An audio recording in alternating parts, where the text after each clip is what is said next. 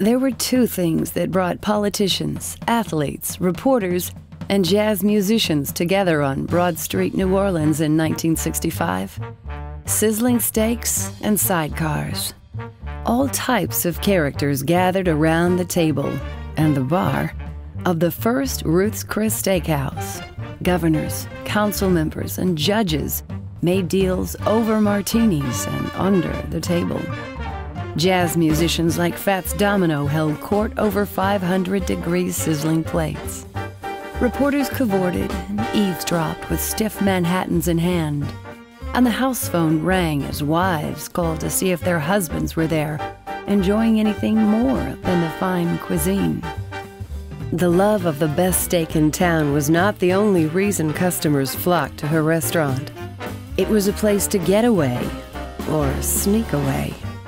Ruth shrewdly surrounded certain tables with wooden walls and green curtains, creating a section of infamous private tables for a more intimate dining experience.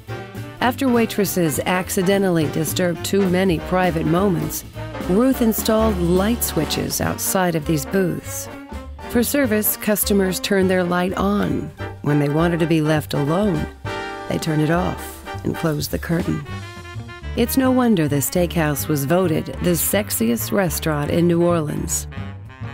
At 5'2", Ruth stood tall among the sometimes motley crowd and stood up to those who threatened her or her restaurant. One night after closing up, she was even shot in the shoulder out on the sidewalk when a robber tried unsuccessfully to steal her purse.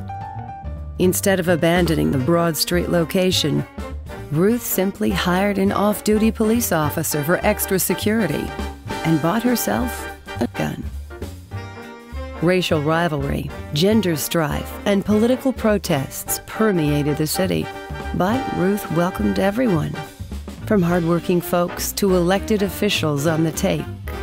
Her sizzling steaks became the perfect centerpiece for making plans, sharing secrets, and telling tall tales.